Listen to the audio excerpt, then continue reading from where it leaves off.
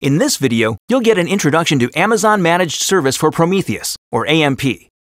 With AMP, you get a fully managed monitoring service that scales on demand and makes it easy to collect and query metrics from container environments using the flexible Prometheus query language you already know. To get started, let's create an AMP workspace. We can do this in a few simple clicks. We'll use this workspace to isolate access control for the ingestion, storage, and querying of our Prometheus metrics.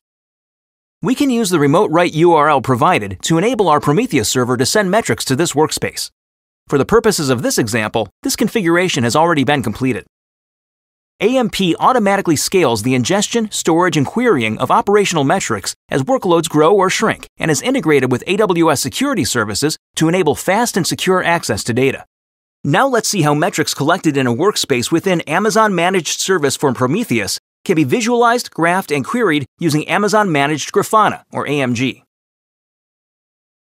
For the purposes of this example, an AMG workspace has already been created. To configure Amazon Managed Service for Prometheus as a data source in Grafana, we first need to grant this workspace access to our AMP resources. Now let's navigate to the Grafana workspace to add our AMP workspace as a data source.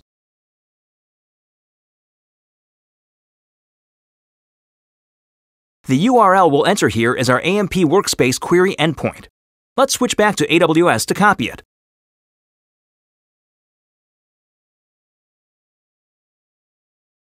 We'll turn on SIG-v4 authentication.